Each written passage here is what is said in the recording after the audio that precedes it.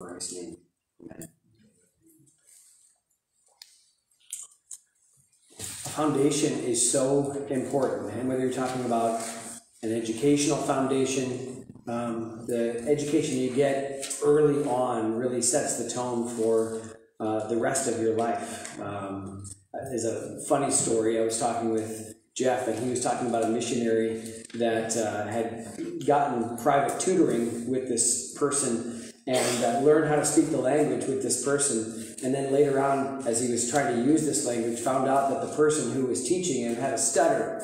So he learned all these words the wrong way. He didn't have a good foundation for learning the language because this person was a bad foundation. But obviously, there's educational, there's financial. Just understanding how to use money and how to spend it wisely, and getting that foundation is going to help you in life as well. And of course, we could also talk about a structural foundation and how important that is. And I don't need to give you a lot of examples about how important a foundation is. And foundations are important, but of course, you can't live on a foundation.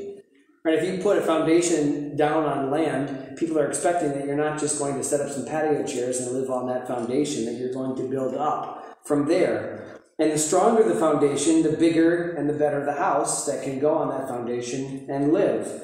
And if you're a Christian, you've been building on that foundation for the rest, your whole life. Some of you are young and you're just starting off, and what we're trying to do as a church is to help your parents build that foundation so that you have something that can sustain your faith and something that can help build what is going to be your walk with God for the rest of your life. And church, that's a challenge to you to make sure that you're investing in that the young people that are here in this church are looking at you as an example, and that remembering the joy that you have in the Lord, the victory over sin, that when they come, that they find joyful people, that they find people that are not trying to be perfect, that we are flawed, but when we make errors, when we sin, that we confess that and forsake it. And I want our people, the young people in our church, to remember our church as a church of people that weren't perfect, but we loved the Lord and we loved each other. And I don't know how much of that is on your radar as you walk in the doors, but it absolutely should be, because we're trying to give our children a strong foundation. But as we talked about last week, a foundation is good, but we should move on from that. We shouldn't just stay with the milk of the foundation, but we should move on to meat.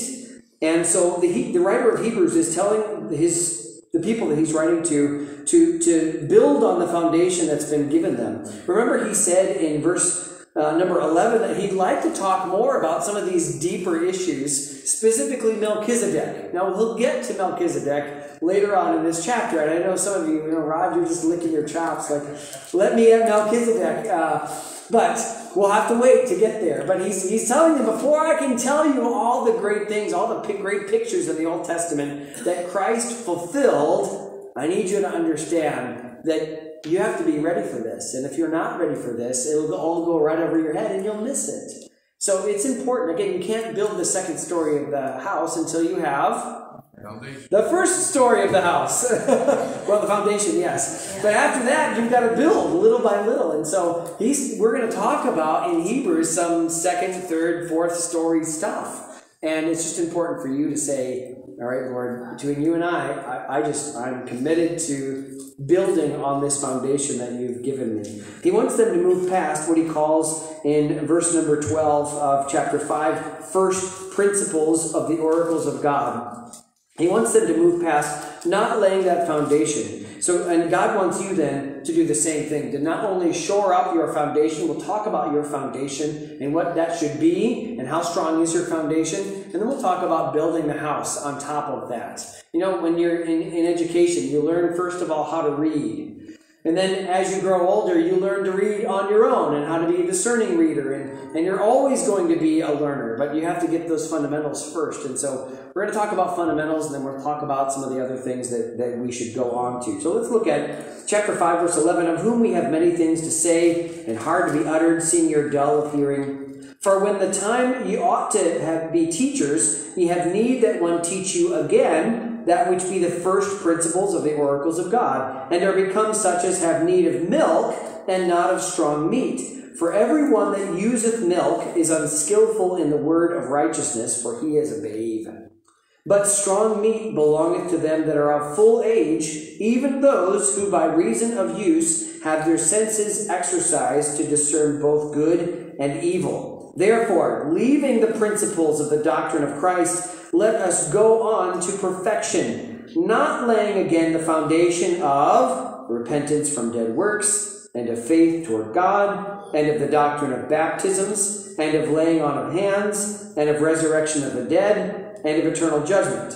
And this we will do if God permit. This we will do means we want to have this good foundation, but we want to build on that. We want to go further with this. So let's talk about this. How is your foundation? Notice he says, therefore, leaving the principles of the doctrine of Christ. Now, is he saying that the doctrines of Christ are not important? No. What he's saying is you've already learned the principles, the first things of the doctrine of Christ. So we're moving past that, not because it's not important, but because there are other things to learn. So what should we learn then? What should be a part of your foundation of what you know about Jesus Christ? You ought to know his personage. You ought to know that Jesus Christ is God in human flesh. He was with God from the beginning. He was not created. He was with God from the beginning. And he shared fellowship and glory with God. You ought to be familiar with some of those passages where Jesus talks about his relationship with God the Father and how it was not something that came about, but something that always was. And that he always enjoyed that relationship in perfection.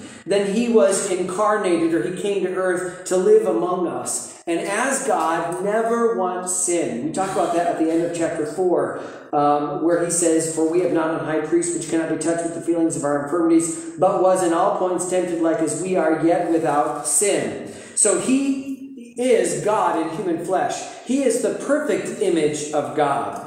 He is not only fully God, but he's also fully man. When we talk about this in Sunday school, but when we look at the world around us, we see just a lot of brokenness. We see mankind and we think, is this the best that it gets? Is this the way it was supposed to be? And the answer is no. This is not the way it was supposed to be. We were made in God's image, and that means something. When we look at Jesus Christ, that is the picture of what we should have been. Jesus Christ and the life that he lived on the earth is the life that we should have been living in a pre-fallen world. Jesus Christ is the example of what it should have been. And I don't know about you, when you read the Gospels and you just see Christ's love and patience and his wisdom, I think to myself, man, wouldn't it be great if everybody was like that? And the answer is, yeah, that would be great. That'd be fantastic. And that's what God's doing in me, and that's what he's doing in you as a Christian. He's turning you into that, not just the old image, but the new image made new in Jesus Christ. He is the perfect example of the way to live. He showed God's power. And again, chapter 4, verse 15 says that because he experienced everything that we experience, he can identify with our suffering. He can identify with our trials. He is a good friend in that way. We also know about Jesus that he died and that he rose again. That he, in his death, got victory over sin and over death. And in his resurrection, not only proclaimed God as righteous and himself as righteous, but then got us new life. And we'll talk about that tonight out of Colossians chapter 2, verses 12 and 13, where it talks about that us in Christ and what that means, that we were buried with him and rose again. But that's an important aspect of what it means. It's not just that Jesus died as a good example or as a martyr. Jesus did not die as a martyr. He died as a sacrifice. He died as an atonement. And that's an important thing to understand as far as a foundational truth. Now again, this isn't what we build our faith on. This foundation of Christ is not just things about Jesus, but it is Jesus. You understand? Like, you read the Gospels and you're like, oh, that's information about Jesus is the foundation of our faith. No. Information about like Ellen G. White or Joseph Smith, that's the way they base their religion. The teachings of. Our religion, our faith is not so much based on the teachings of Jesus Christ. It is based on Jesus Christ. Amen. It is his person. You cannot have the Christian faith without Jesus Christ. Meaning this, it couldn't have been somebody else. It couldn't have been just Peter that was endued with wisdom and a fisherman who went about teaching and saying, blessed are the poor in spirit, for theirs is the kingdom of God. No, nobody else. Somebody else could have said those things, but nobody else could be Jesus. Right. He is the foundation of our faith. So it says in 1 Corinthians 3:11, other foundation can no man lay than that is laid, which is Jesus Christ. Ephesians 2:20, we are built on the foundation of the apostles and prophets, Jesus Christ himself being the chief cornerstone.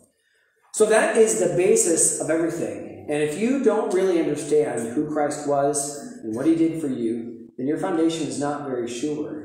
If your understanding of who Christ is pretty shallow, then your faith will be shallow too. And when trials come, and which they inevitably will, your faith will crumble, because what Christ said, right, is that if you build on the foundation of Christ, then when the storms come, your house will stand firm. And if you build on the foundation of sand and your own understanding and philosophy and humanistic thinking, it will, when the storms come, collapse.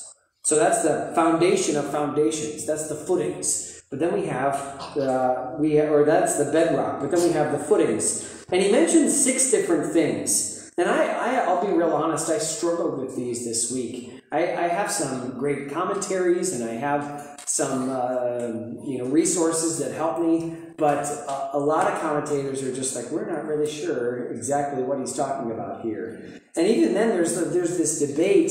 Arthur Pink seems to say that this is all Jewish stuff that he's telling them to leave behind.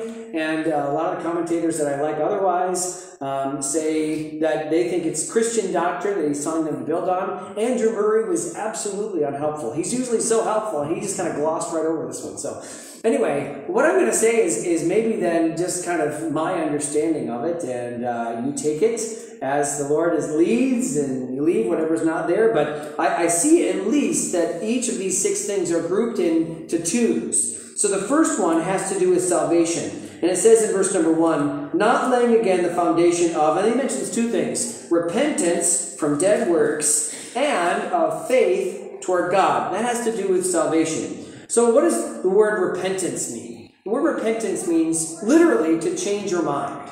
Right? So here'd be an illustration of this. I'm going toward the organ. Here we go. And then I change my mind and say, no, I'd actually like to walk over toward the piano. So that I change not only my mind, but I change my direction, and now I'm going toward the piano. That's what repentance means. It means I'm going one way, and I change my mind, and thus change my direction to go the other way. Now, what does that mean? So sometimes when you read in the Bible where it said God repented, it doesn't necessarily mean that God changed his mind, but it changed what he was going to do. Like God was going to bring wrath. They confessed their sins, so God repented, meaning he changed what he was going to do to them. And so when we repent, what does that mean for us? It means that when you come to Jesus Christ, when you first trusted Christ, you had to come to the point where you saw sin not as a good thing, but as a destructive bad thing that's going to get you in trouble with God. You had to come to the point where you're like, someday I'm going to face a holy God. And if I still have my sins, that's not a good thing. Most of the world has a different category for sins. Oh, sure, we can talk about crimes and things that aren't very, aesthetically pleasing, but they don't have a category necessarily for sins, meaning related to God. But there had to come a point in your life where you said, I am a sinner. If I don't take care of my sin, I'm in trouble, and I can't look at sin as a good thing anymore. I have to change my mind and say, God, would you forgive me for my sins? God, would you take away my sins? I don't want them anymore. That's what repentance is. Now, that's when you came to Christ, but as you come to Christ, you also had to repent of what it says here, repentance from dead works. See, some of you, I have no doubt at all, weren't the worst sinners in the world before you got saved. You were pretty good people. Probably, and again, I've heard the testimony of some of you. You had the testimony that you were pretty religious. You had gone through the classes. You'd been to church. You'd taken communion, or you'd been baptized as a baby, and you were a pretty good person. And then one day somebody told you the gospel, and you heard that you're a sinner. And you had a choice to make. I'm going this way, and I'm a good person. And then you realize you're a sinner. And you had to decide, will I keep going in my dead works and say, I'll just try harder? Or am I going to repent and say, nothing in my hands I bring, simply to thy cross I cling? There had to come a point where you had to say, none of that stuff makes any difference. My baptism can't save me. My good works can't save me. My confirmation can't save me. Nothing that I can do can save me. You had to repent of your dead works, change your mind about how that can save you, and say, I believe Jesus Christ alone can save you. And if you have never come to that point, then you are not saved. You've never been born again. You have to come to the point where you say, the only way I can be saved is by fully trusting in Jesus Christ on the cross. What he did for me. That's the only way that you can be saved. Now, faith is one side, or repentance is one side, and faith is the other side. Faith toward God. What is faith? Faith is trusting in or believing in Christ. Now, when I talk to people out on the street or door knocking or whatever, and I say, they say, well, I believe in Jesus, or I believe in God. And by that they mean, I believe that God exists, or I believe that Jesus was a good person, that he existed. They can even say that I believe that Jesus was the Son of God, or I believe that Jesus died for me. But that's not really, we're not really talking about it in a mental assent. Like, I've never been to Togo, West Africa, but I believe that it's there, right? I believe the testimony of other people, but I'm not trusting in that. I haven't seen my money in the bank, but I'm believing that it's there. Not only believing it, but I write checks and use my debit card as if there is money there. I'm not only believing them, but I'm trusting them. And that's the big difference. It's not just believing about Jesus Christ, it's trusting in Jesus Christ. Again, let me just, hold on. We'll grab this chair. So, I used to be where I thought I was a good person, I was going this direction, and I was resting in my own abilities as a good person to get me to heaven. There had to come a point where I looked at Christ, let's say this chair is Christ, and said, do I believe that Jesus died not just for the sins of the world, but for me?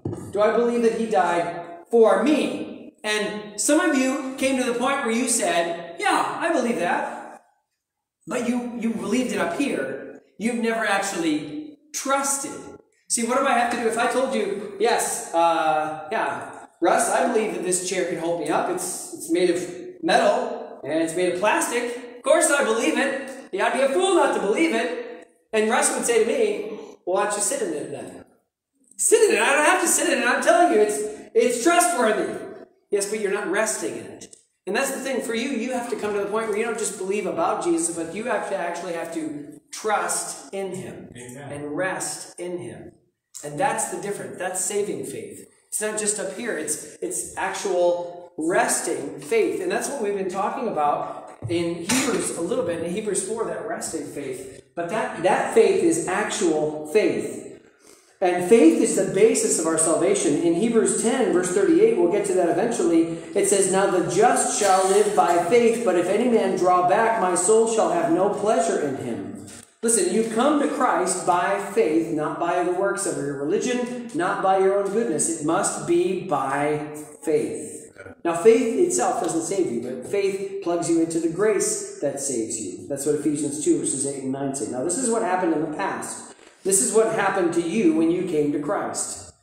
Now, let's look at the next two in verse number 2 of the doctrine of baptisms and of laying on of hands. This is having to do with, I believe, the church. The doctrine of baptisms, it's really hard to say exactly what the writer of Hebrews meant by this. The best understanding, I think, is probably water baptism. And I'm not someone, tonight I'll talk about Colossians 2 and how I don't necessarily think that's talking about water baptism, but I think this is talking about baptism because it says baptisms. It's not the baptism of the Holy Spirit because that happens, I believe, once. It's not your immersion into Christ. That happens, I think, once. So the plural here makes me think that this is talking about baptism, water baptism. So what does that mean? Well, there was this identification with Christ. When someone gets saved, and after you're saved, we bring you up and we put you under the water and bring you up. That is an identification with Christ. You're telling everybody, I am a Christian. I'm a believer in Jesus Christ, and I'm committing to walk in his ways. I'm committing to be a biblical Christian. And again, it's symbolic of what happened when you got saved. You went into Christ, into the grave with him. You were raised out of the grave. We'll talk about that again tonight, and to walk in new life. It's symbolic. Now, I'm not saying that water baptism saves you. It does not. But what I'm saying is it's a picture of that. So the doctrine of baptism is, I think, maybe just that when you got saved, what you declared that you believed, all those things, that was a foundation for you. And then the other thing is laying on of hands. And again, it's hard to say exactly what that is. There were lots of different options. I think my best understanding is that this is talking about ordination. We read about that in 1 Timothy 4 during the scripture reading, 1 Timothy 4:14, where he says, to Timothy, when the presbytery laid their hands on you, they imparted a spiritual gift. And I believe that was the sending of Timothy to do the Lord's work. It was referring to a sending out or a commissioning for the gospel. So this is not just the doctrine of baptisms or what creed or what faith you said, I'm believing this, I'm going to walk with God after this, but also that sending to do that work, that commissioning, that when the church came around those people and said, we are committing to investing in this person. And again, that refers to not what happened in the past, but what's happening in the present. And then we have, at the end of verse 2, and of resurrection of the dead and of eternal judgment. That has to do with the blessed hope. The resurrection of the dead refers to the resurrection body that all of those who trust Christ will one day receive. We'll live on the new earth in a new body, not subject to all the everything, not subject to the sins of other people, not subject to decay like we have, not subject to a soul that always wants to sin against the spirit that's made new in Christ, but a new resurrection body, a new existence. And then eternal judgment talks about the fact that we're going to stand before God someday. And those of us who are Christ's will stand before the Lord, and he will give reward for the things done in this life through the person of Jesus Christ. And those who do not know Christ, none of their good works will be considered, only their sins. The Bible says the books will be opened, and everyone will be judged out of those books. And for the great white throne, there is only condemnation. And for the judgment seat of Christ, there is only reward. And so eternal judgment, again, that's a basis of a foundation of what we believe. Now, it's interesting, and again, this is, I think, why some of the commentators had such a problem with this. If you were going to ask me, what are the 6 essential doctrines, I probably wouldn't have named those 6. I would probably talk about God the Father, and that's an essential doctrine. Christology, we already talked about. I would talk about the Holy Spirit. It's important for Christians to understand the person of the Holy Spirit, who he is. And I know that sometimes we in Baptist churches tend to just get away from that because of some of the teachings that are out there, but the Bible talks about the Holy Spirit as a wonderful gift, a comforter for us. We ought to know who the Holy Spirit is. We ought to have communion with the Holy Spirit. We ought to know about the Bible and what we believe about the Bible, what we believe about the church, what we believe about angels and demons, and soteriology, about salvation, and hamartiology, about sin. We ought to know a little bit about eschatology, about the end times. And so those things, again, we'll talk about this in a little bit, but how strong is your foundation? How much have you delved into what you believe? How much have you dug into what you believe and started to firm those things up? And this is why it's important. In one of my commentaries, they quoted, I'll just read it here. Richard Phillips says, evangelicals, and by evangelicals, he just means people that are not liberal, people that believe that we should be giving up the gospel. That's what evangelical means. Evangelicals hardly agree that the Bible is true, but they simply don't take the time to learn what it teaches. Recent surveys show that most professing Christians cannot, for instance, list half of the 10 Commandments, cite the names of the 4 Gospels, or articulate what is meant by the term justification. They do not know who Abraham was or what Paul wrote in the book of Romans. Asked if the Bible says God helps those who help themselves, 80% of self-described evangelical Christians agreed. Actually, it was Ben Franklin. Pollster George Gallup summarizes the situation today, citing the glaring lack of knowledge about the Bible, basic faith, with many people not knowing what they believe or why. No wonder, then, that the secular culture is unimpressed by teachings in which we ourselves are so disinterested. That's pretty damning, I think. So how is your foundation? Now let's talk then, because it's not just about this foundation. He's about building on the foundation, not laying again these things. Okay? I'll talk about basic Christian things because it's important, but I want to move past that. If we just came into church on Sunday morning and I said, Jesus loves you, this you know, for the Bible tells you so, and then we all went home, you wouldn't grow very much. That's important. It's not untrue. It's just, can we move on? We talked about this last week. Can we move on? Can we have some meat? Can we start introducing some other things? Can you get some harder concepts to understand? Can you go a little deeper with that? And we'll talk about this. There's a little bit of back and forth with this. But the foundation of Jesus Christ, let's talk about that. What else can be learned? Pastor, I know about Jesus Christ. I know what he did on the earth. I'm familiar with the Gospels. I know that he's the Son of God. So all those things are important. Let me ask you, what do you know about Christ's presence on the earth now? So we say Easter 2 weekends ago that we serve a risen Savior, that we believe that Jesus rose from the dead. But then we don't actually, in practice sometimes, treat Jesus like he is alive and well and living in and through us. The presence of Jesus Christ wasn't just that he would be on this earth, go to heaven, and then come back someday. He is coming back someday, but bodily. He's alive in the world today. He said, when I go, I'll send the Holy Spirit. And he says, I will send the Comforter. And then he says, I will come to you. He wasn't talking about the second coming. He's talking about right now. Christ wants to live the Christian life, the life that he lived those 33 years. He wants to live that life in you now. He wants you to rely and surrender to him so that you can live, so that he can live his life in you right now. How much of that do you understand? I'll confess that that's been a fairly new concept for me. Over the last decade, I've had to learn that as a pastor. I didn't grow up believing that I needed to surrender. I believed in, here's your list of things a Christian does, now get to it in your own flesh. And that's exhausting.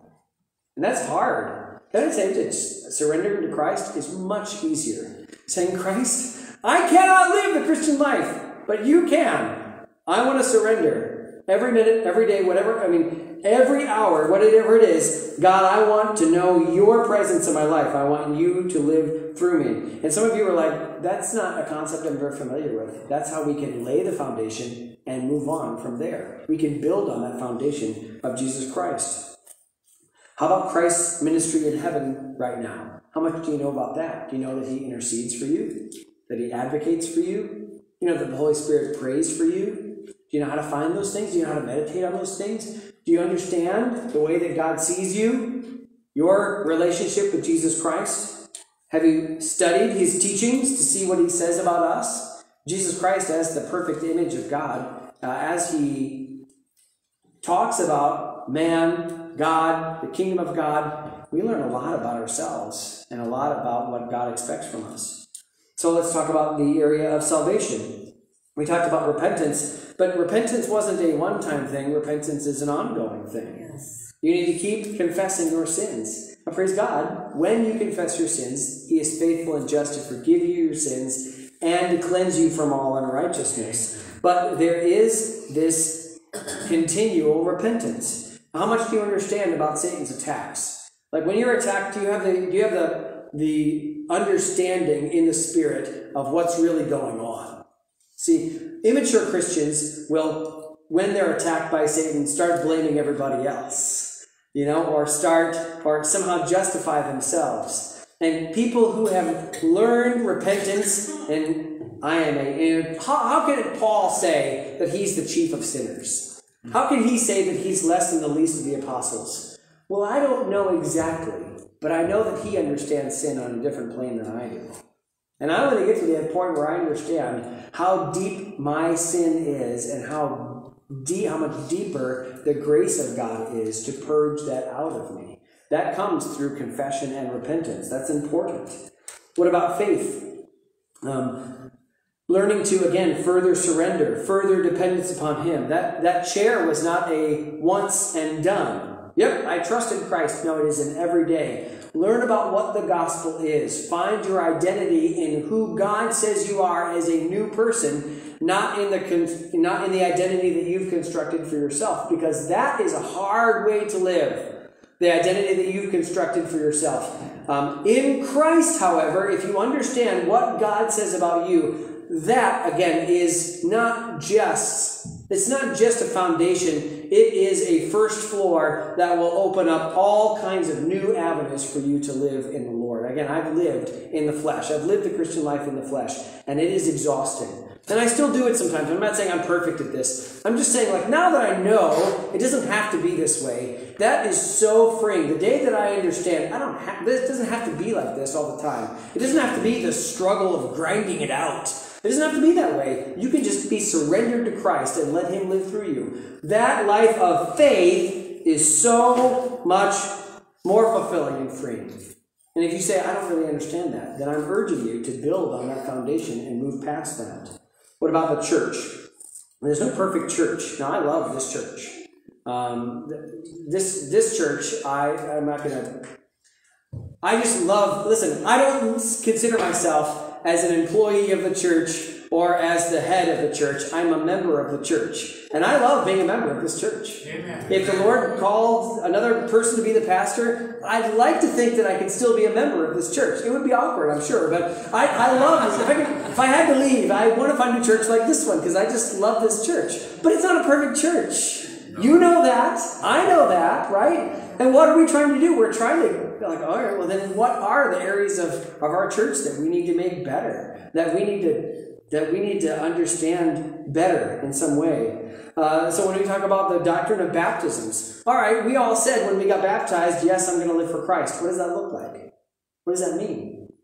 How are we holding each other accountable to that confession of faith? When we talk about laying on of hands, what should missions look like? Are we doing it the right way? Do we really say we have a heart for missions? Do we really? Or are we just content to put something in the plate and pray for people? That's wonderful. I'm just saying that's kind of foundational stuff. There's a lot of other missional stuff. There's a lot of other things that we ought to be doing in our own community for missions. And we ought to grow in that and not be content with laying the foundation of, well, yeah, I understand missions. Okay, can we be doing it better? Can we be doing it more fervently? Is there anything that we can do to grow in that area? And I think there is, because we're not a perfect church, because we are growing in our understanding of who the Lord is and what He wants for us. Talking about the blessed hope. What does the Bible teach about what's coming in the future? You know, talking about the resurrection. How much does the resurrection of Christ and that final resurrection with us in Him, how much bearing does that have on my life today? How much, as I'm looking for the returning of the Lord Jesus Christ, how much of that actually filters down into my life? Like if an angel from God, now again, the Bible says if an angel of God comes and says this, so we'd be probably all skeptical. But if some way the Lord communicated to all 60 of us at once, I'm coming May 8th. You have 1 week, Mother's Day, Jesus is coming back, rapture, okay? If we knew that, we had 168 hours. How would we live our life this week? That would make a difference, right? And the more you understand, Christ is coming back. We don't know when. I'm not setting a date. I'm only saying, if you have that at the forefront of your mind. I was talking with Jeff about this week, and just the idea that the Bible says redeeming the time because the days are evil. You know what that means? It means we're short on time. It means you think you have years and decades. I'm not talking about America. I'm not talking about you. I'm just talking about we do not know how much time we have. What time are you using for the Lord? See, the more you understand the coming of the Lord, the more you understand it's imminent, the more you understand that, man, things are really going bad in the world, and it could get really bad. I'm not talking about what should you need to, I should learn Taekwondo and karate so I can defend myself when they take all my guns. No, that's the wrong application. What manner of men should we live? How should we live a godly life knowing I have just a few short years with my neighbors before I can't tell them about the gospel anymore? I got people that I see on a regular basis. How much more fervent would I be if I really thought my time is short? See, that's a foundation. We're building on that foundation. What about judgment? What will God ask of me when I stand before Him? So I think so many times we just forget that we're going to stand before God. And because we believe that Jesus forgave all of our sins, we think that's all that it's about. We get to heaven and God's going to say, I find you innocent, enter into the joy of the Lord. Yes, that's great. That's wonderful. I'm looking forward to that. There's also a time when the Bible says, I will give an account for my life. I'm going to have to talk about May 1st, 2022, what I did. Josh, did you preach that message in your flesh or relying on me? Terry, when you were listening to that message, did you respond in the way that I was urging you to? Did you allow yourself, Dave, to get distracted during the message? I'm not trying to pick on anyone. I'm just trying to say, you're going to stand before the Lord and He's going to ask you, I invested in you. I gave my blood for you. And what did I get from that? What did you do with what I gave you? And I believe we're going to stand before God someday. Now again, not for condemnation, but I don't know about you, I want to be able to give the Lord something that in my life, that Lord, you bought me with your precious blood. Amen. I was 5 years old when you bought me, and Lord, for a long time I floundered, but when I got it, Lord, I tried the best I could to let you live through me, and Lord, the life that you purchased with your blood, here is what I have to give back to you. You are worthy of my life. You are worthy of what I did. That day is coming. And the more you understand that you're going to stand before God, and the less you can say to yourself, I'm sure it'll be fine. As long as I'm in heaven, I don't care. On that day, you will care. Yeah, that's right. On that day, you'll wish you had this day back. Amen. Again, it's just, that's the foundation. We're building on the foundation of judgment. It's not enough for me just to say, oh, it'll be great to be in heaven someday. It will, absolutely. There are just other things that come before that. And you need to understand that. We ought to know and understand and live as much as we can. Now again, bear with me just a minute.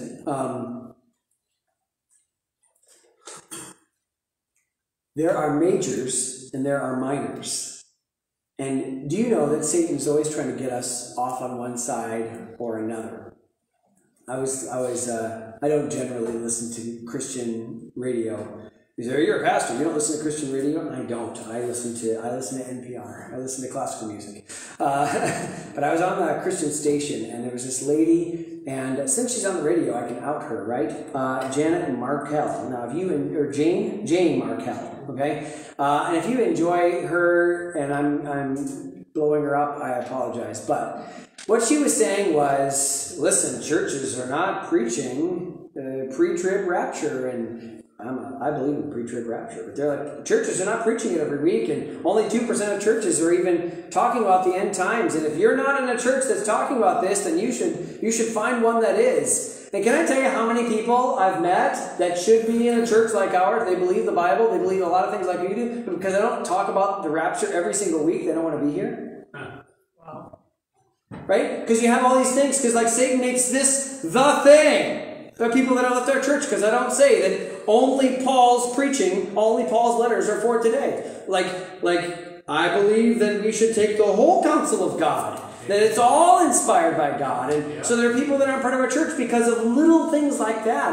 And Satan can take the minors and make them the biggest thing, where it's like those people aren't even in church right now. The people that have been a part of our church, and like, we really think that you should be worshiping on Saturday and not Sunday. So they're not doing anything.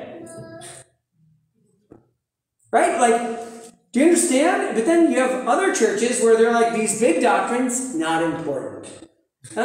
Jesus was a good person. He may have sinned, maybe not. It's not that big of a deal. The big deal is God is love.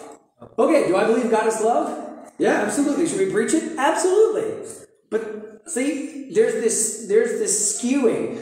There's this, and we have to get to the point where we understand what is the most important thing. What does God want from me? And God wants me to grow in Him.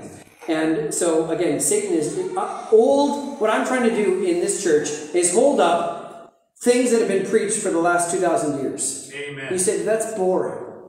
No, it's not boring. You know the exciting part of, I want to learn this. I want to learn what salvation is. I want to learn who the Holy Spirit is. I want to learn what Christ is doing today. That's not boring. That's right. I don't understand that fully. The more I understand, the more exciting it gets. And the really exciting part then for us is to say, okay, now how do we live that out in the 21st century America? Because the way they were living in the first century, the way Christians were, the way Augustine was living it in the 5th century, the way that believers in the 12th century were living it is way different than the way we're living it. So let's have a conversation about how to live for the Lord and what that should look like. But let's not get rid of old doctrine, because if it's new, it's probably not true. And if it's true, it's probably not new. We should delve into this as much as we can and get to know it. And so again, Satan is always trying to get us off on one side or another. He tells us some things don't matter much.